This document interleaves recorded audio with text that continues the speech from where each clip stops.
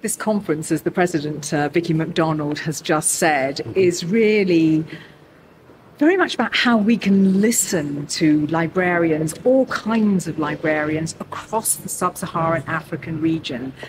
What are their priorities? What are their needs? How can we help them to work together? How can we ensure that IFLA's work and how we support them is relevant to the needs in their country, in their region, in their library?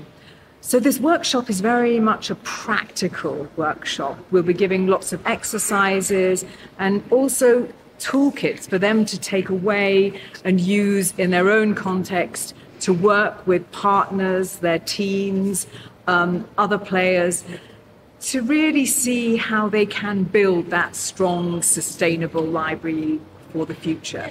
So it's about bringing everybody together, us very much at IFLA listening and seeing how we can help facilitate that collaboration and progress and development so that libraries across Africa are really strong and sustainable for the future, and picking up again on what the President said, really helping that next generation of leaders, not just librarians, but actually the wealth in Africa, that demographic, that young, dynamic, aspirational demographic that Africa has.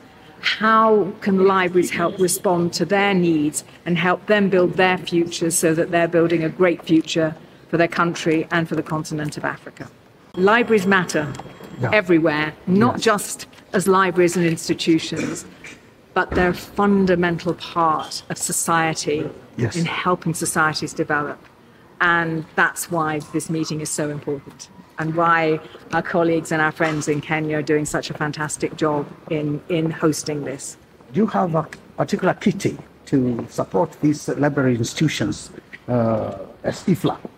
Because we are talking about sustainability. Yes.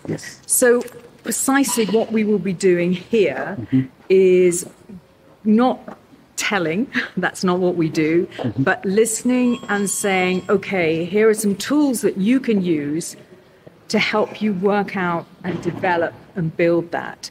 So in some ways, IFLA is almost a platform. And we have opportunities, whether it's online, whether it's some of the toolkits we're sharing here. All of that we will be able to give, and I hope that the participants will share widely to help them take forward that mission of building that sustainable library.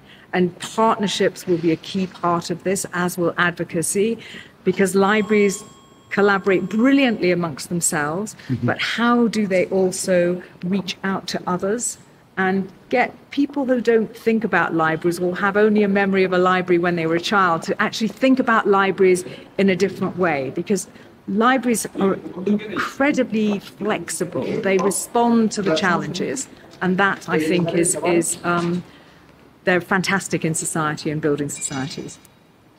Thank you very much, Madam Secretary General.